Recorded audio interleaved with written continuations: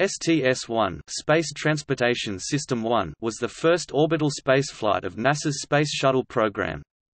The first orbiter, Columbia, launched on 12 April 1981 and returned on 14 April 54.5 hours later, having orbited the Earth 36 times. Columbia carried a crew of 2, mission commander John W. Young and pilot Robert L. Crippen. It was the first American manned space flight since the Apollo-Soyuz test project in 1975.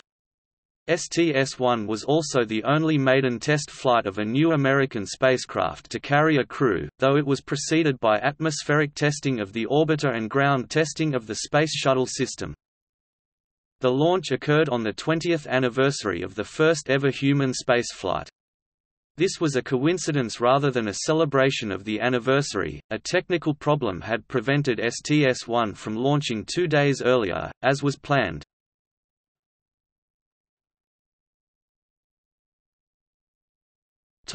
Crew. Both Young and Crippen were selected as the STS-1 crew in March 1978. Young was the most experienced astronaut in NASA at the time and was also the only member of his astronaut class in service. He flew twice on Gemini and twice on Apollo, walked on the Moon in 1972 as the commander of Apollo 16, and became chief of the astronaut office in 1974. Crippen, who had joined NASA in 1969 after the cancellation of the Manned Orbiting Laboratory, was a rookie and would become the first of his astronaut group to fly in space. Prior to his selection on STS-1, Crippen participated in the Skylab Medical Experiment Altitude Test and also served as a capsule communicator for all 3 Skylab missions and the Apollo-Soyuz test project. Columbia was manifested with EMUs for both Young and Crippen in the event of an emergency spacewalk. If such an event occurred, Crippen would go outside the orbiter, with Young standing by in case Crippen required assistance.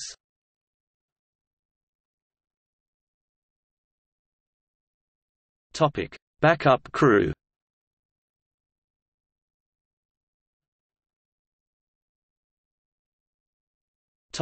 Support crew. Daniel C. Brandenstein, Ascent Capcom. Henry W. Hartsfield. Joseph P. Allen, Entry Capcom.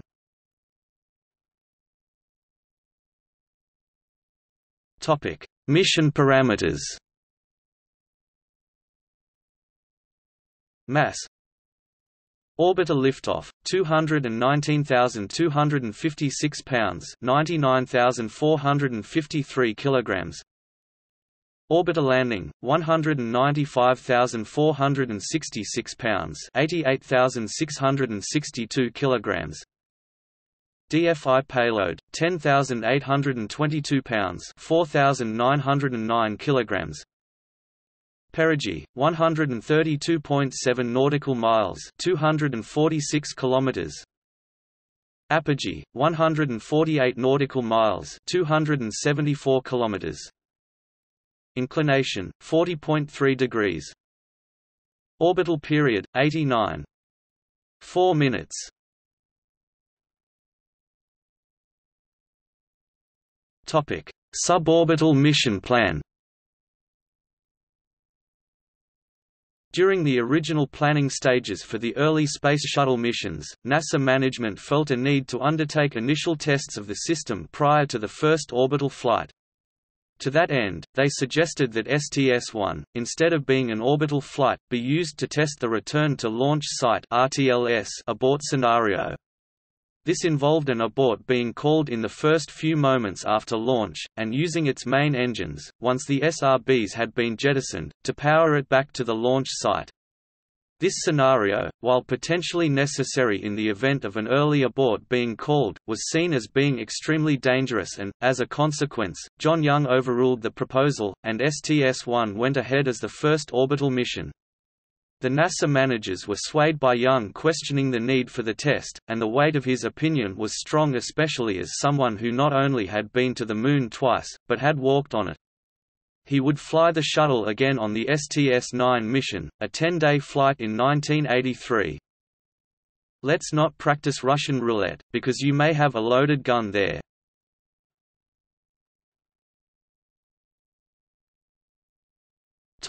Mission summary. The first launch of the Space Shuttle occurred on 12 April 1981, exactly 20 years after the first manned space flight, when the orbiter Columbia, with 2 crew members, astronauts John W. Young, commander, and Robert L. Crippen, pilot, lifted off from Pad A, Launch Complex 39, at the Kennedy Space Center. The launch took place at 7 a.m. Est. A launch attempt 2 days earlier was scrubbed because Columbia's 4 primary general-purpose computers (GPCs) failed to provide correct timing to the Backup Flight System (BFS) when the GPCs were scheduled to transition from vehicle checkout to flight configuration mode. Not only was this the first launch of the Space Shuttle, but it marked the first time that solid-fuel rockets were used for a NASA manned launch, although all of the Mercury and Apollo astronauts had relied on a solid-fuel motor in their escape towers and Mercury capsules had a solid-fueled retrorocket pack. STS-1 was also the first U.S. manned space vehicle launched without an unmanned powered test flight. The STS-1 orbiter, Columbia, also holds the record for the amount of time spent in the Orbiter Processing Facility (OPF) before launch, 610 days, the time needed for the replacement of many of its heat shield tiles. The NASA mission objective for the maiden flight was to accomplish a safe ascent into orbit and return to Earth for a safe landing of orbiter and crew. The only payload carried on the mission was a Development Flight Instrumentation (DFI) package, which contained sensors and measuring devices to record the orbiter's performance and the stresses that occurred during launch, ascent, orbital flight, descent and landing. All 113 flight test objectives were accomplished, and the orbiter's spaceworthiness was verified. During the final T9-minute holding period, launch director George Page read a message of good wishes to the crew from President Ronald Reagan, finishing up with his own. Ignition of the 3 Space Shuttle main engines (SSMEs) was sensed as a sharp increase in noise. The stack rocked downwards towards the crew's feet, then back up to the vertical, at which point both solid rocket boosters (SRBs) ignited. Crippen likened liftoff to a steam catapult shot, such as when an aircraft is launched from an aircraft carrier. The stack's combined northwards translation and climb above the launch tower's lightning rod were readily apparent to Young. After clearing the tower, the stack began a right roll until the +Z axis or vertical fin pointed to a launch azimuth of 067 degree true in order to achieve an orbital inclination of 40.3 degrees, and pitched to a heads down attitude to reduce loading on the wings. Simultaneously, control was passed from the launch team in Florida to Flight Director Neil Hutchinson's Silver Team in Flight Control Room 1 (FCR-1) in Texas, with astronaut Dan Brandenstein as their capcom. Columbia's SSMEs were throttled down to 65% thrust to transit the region of max Q, the point during ascent when the shuttle undergoes maximum aerodynamic stress. This occurred 56 seconds into the flight at Mach 1.06. The wind-corrected value was 606 pounds per square foot, predicted 580 psf, limit 620 psf. The 2 SRBs performed better than expected, causing a lofted trajectory, and were jettisoned after burnout at 2 minutes and 12 seconds at 174,000 feet altitude, 9,200 feet higher than planned. After 8 minutes and 34 seconds mission elapsed time (MET), the SSMEs were shut down (MECO) at altitude 388,000 feet, and the external tank (ET) was jettisoned 18 seconds later to eventually break up and impact in the Indian Ocean. 2 twin-engined orbital maneuvering system (OMS) engine burns of 86 seconds duration initiated at 10 minutes and 34 seconds MET and 75 seconds duration at 44 minutes 2 seconds MET inserted Columbia into a 132.7 by 133.7 nautical mile orbit. This subtle deviation from the original plan of 130 nanometers circular went largely unnoticed. In fact, it adjusted the spacecraft's orbital period to take account of the April 10 scrub, so that attempts could still be made to use KH-11 reconnaissance satellites to image Columbia on orbit. Overall, Young commented that there was a lot less vibration and noise during launch than they had expected. However, the sensations accompanying the first firing of the Large Reaction Control System (RCS) jets surprised the crew. Crippen commented, "It's like a big cannon just fired, you don't like them the first time you hear them." Young reported that, "The entire cabin vibrates, it felt like the nose was being bent." Once on orbit, both crew members SAFed their ejection seats and unstrapped. The next critical event was payload bay door opening. This was essential to allow heat rejection from Columbia's systems via the door's space radiators. Failure to open these by the end of the second orbit would have resulted in a return to Earth at the end of the fifth orbit, before the limited capacity of the flash evaporator cooling system was exceeded. As they opened the doors, the crew noticed that they had sustained damage to Thermal Protection System (TPS) tiles on the OMS pods. This was televised to the ground. Shortly afterwards, Young, then Crippen doffed their emergency ejection suits. The majority of the crew's approximately 53 hours in low Earth orbit was spent conducting systems tests. Despite the scheduling impact of efforts to image Columbia's TPS by utilizing external assets, these were all accomplished. They included, crew optical alignment sight (COAS) calibration, star tracker performance, inertial measurement unit performance, manual and automatic RCS testing, radiation measurement, propellant crossfeeding, hydraulics functioning, fuel cell purging and photography. The OMS-3 and OMS-4 burns at 006, 2046 and 007, 532 MET respectively raised this orbit to 147.9 by 148 nanometers compared to a planned 150 nanometers circular. These two firings were single-engined utilizing the crossfeed system. The crew reported a cold first night on board despite acceptable temperature indications. They found the second night comfortable after settings were adjusted. During the second day of the mission, the astronauts received a phone call from Vice President George H. W. Bush.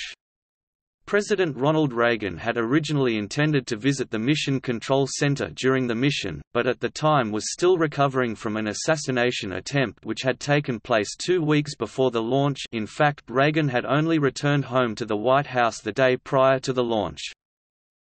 The crew awoke from their second sleep period, earlier than planned. Preparations for return to Earth began with breakfast. Stowing of cabin items, flight control system checkout, data processing system reconfigurations, and then ejection suit donning followed.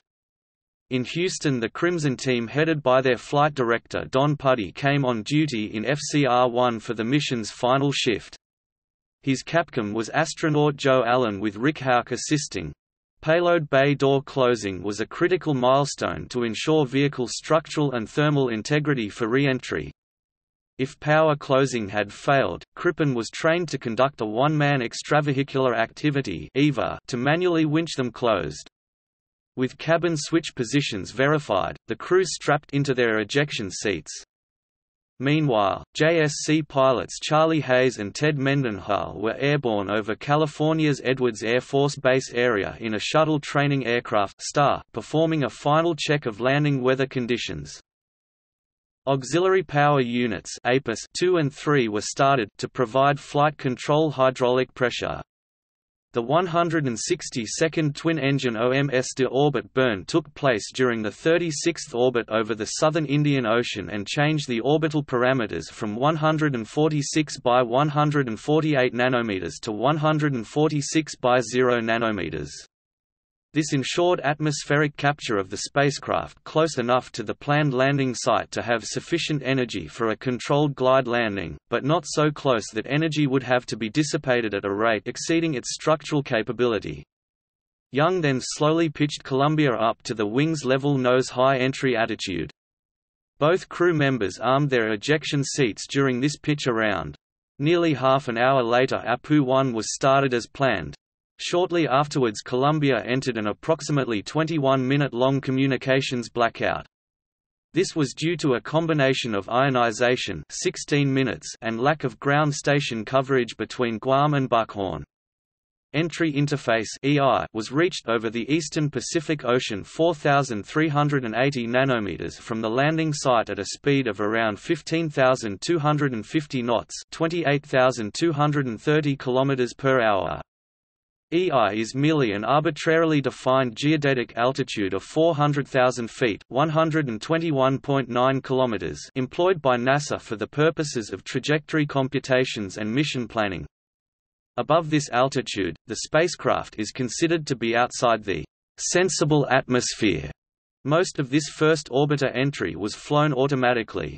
An initial angle of attack of 40 degrees had to be maintained until through the most severe aerodynamic heating, after which it was gradually reduced. At about 330,000 feet altitude, a light pink air glow caused by entry heating became visible, and both crew members lowered their visors.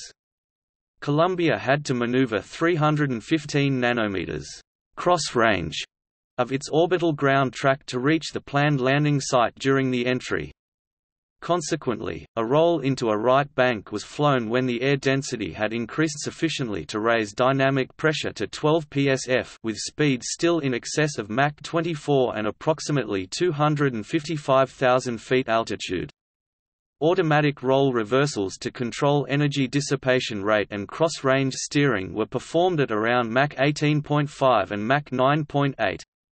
The crew clearly observed the coast of California as Columbia crossed it near Big Sur at Mach 7 and 135,000 feet.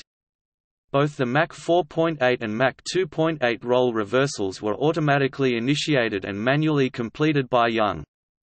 The last RCS jet firing took place at an altitude of 56,000 feet to 14,000 feet lower than desired due to a predicted risk of combustion chamber explosion.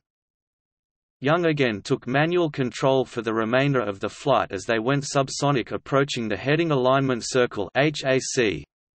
A wide left turn was flown to line up with Lakebed Runway 23, whilst T-38 Chase 1, crewed by astronauts John McBride and Pinky Nelson, joined formation. Main gear touchdown occurred on runway 23 at Edwards Air Force Base, at 183 knots equivalent airspeed, slightly slower and around half a mile further down the runway than planned. This was the result of a combination of better than predicted orbital lift-to-drag ratios and tailwind. Touchdown time was 10:21 a.m. Pacific Standard Time on 14 April 1981. As they rolled to a stop, a pleased John Young remarked over the radio, "Columbia was returned to Kennedy Space Center from California on 28 April atop the shuttle carrier aircraft. The 36 orbit, 1,074,567 mile (1,729,348 kilometers) long flight lasted 2 days, 6 hours, 20 minutes and 53 seconds.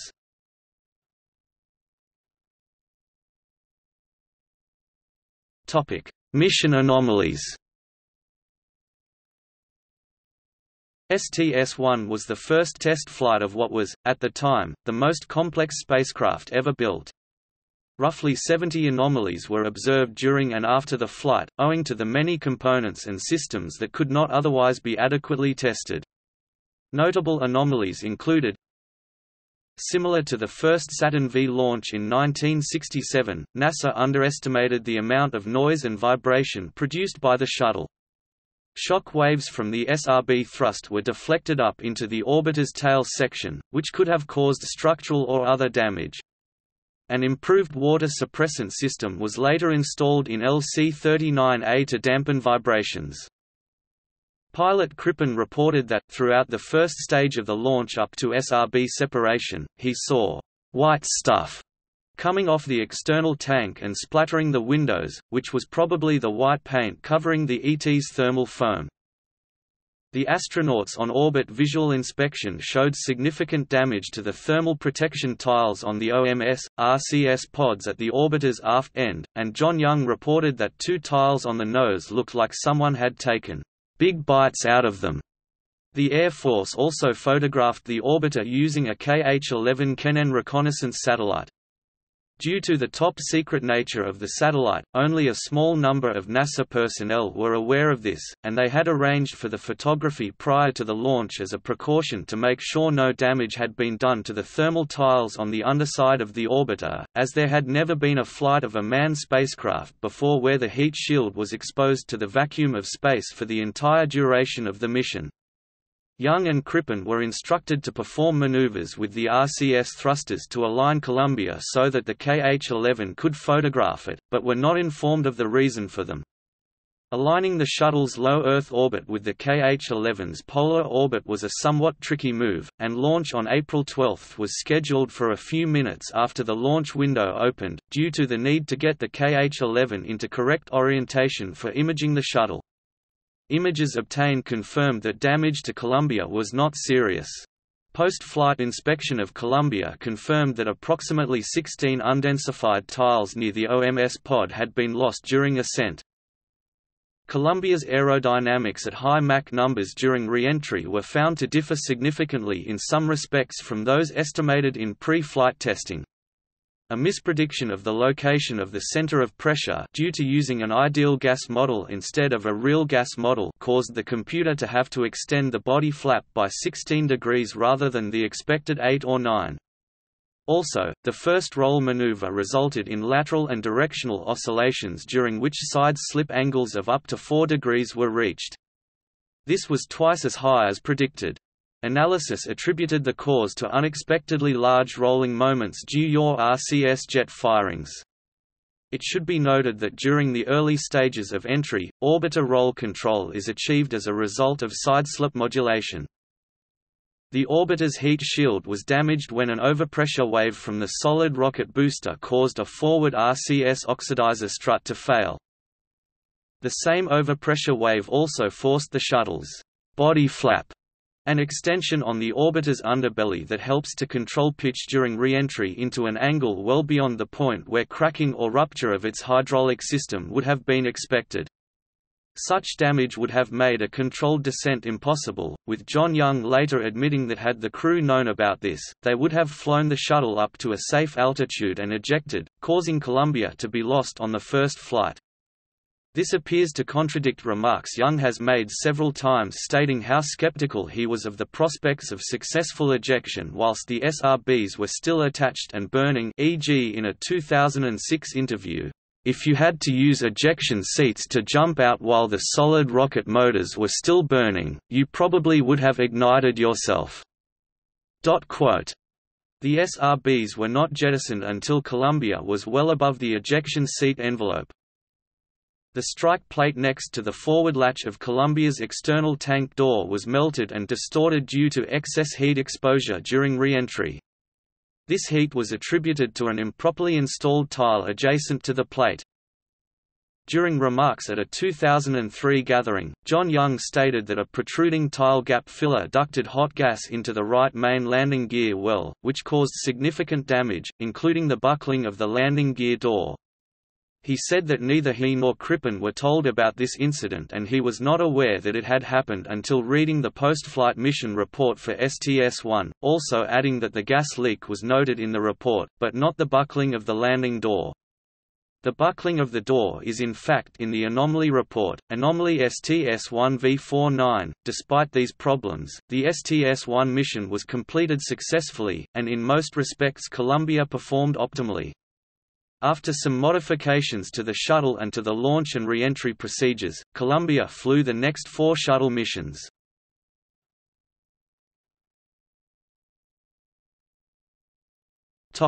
Mission insignia. The artwork for the official mission insignia was designed by artist Robert McCall. It is a symbolic representation of the shuttle. The image does not depict the black wing roots present on the actual shuttle.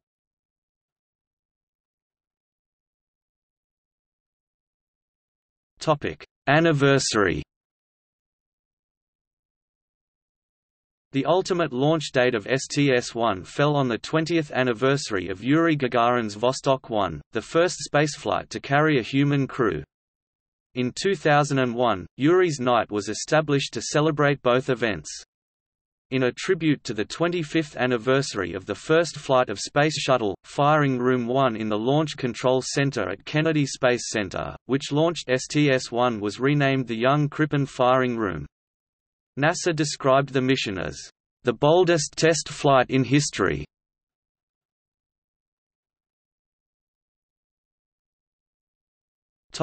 External tank. STS-1 and STS-2 were the only two shuttle flights to have the ET painted white. To reduce the shuttle's overall weight, all flights from STS-3 onward used an unpainted tank.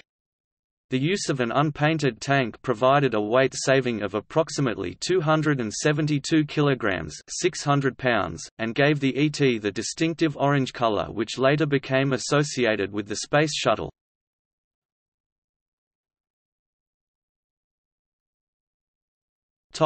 In popular culture, the song, "Countdown", by Rush, from the 1982 album Signals, was written about STS-1 and the inaugural flight of Columbia.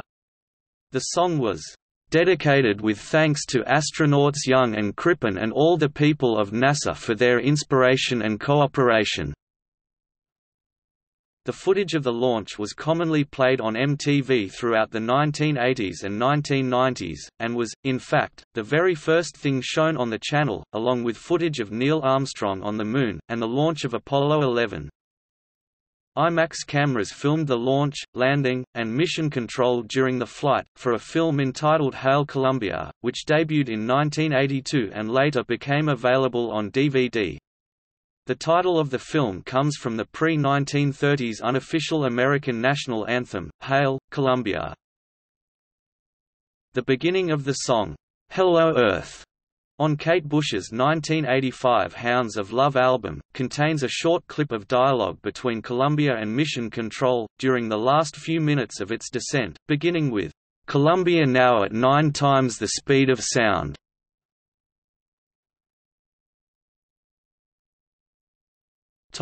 Wake-up calls. NASA began a tradition of playing music to astronauts during the Gemini program, and first used music to wake up a flight crew during Apollo 15. A special musical track is chosen for each day in space, often by the astronauts' families, to have a special meaning to an individual member of the crew, or in reference to the day's planned activities.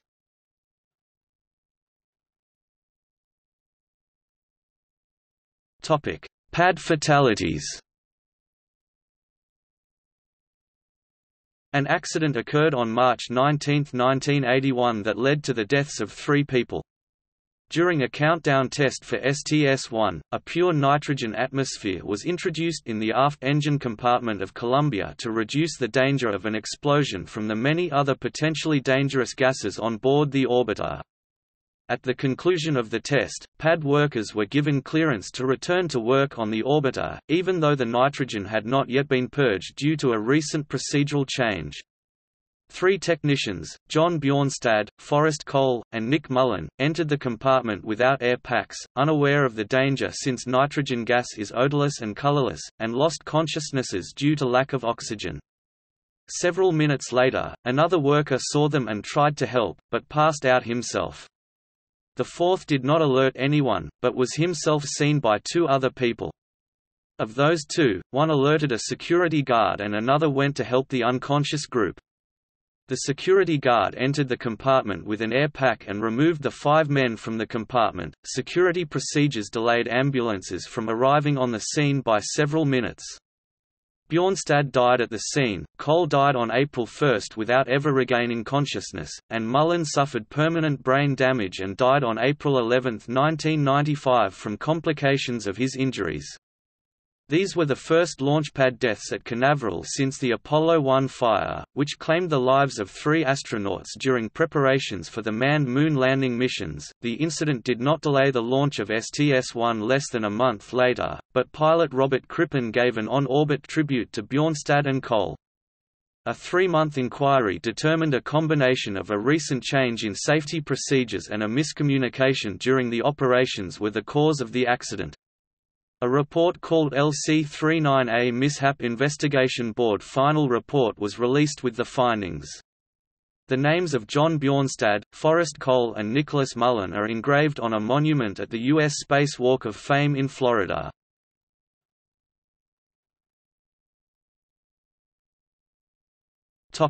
Gallery.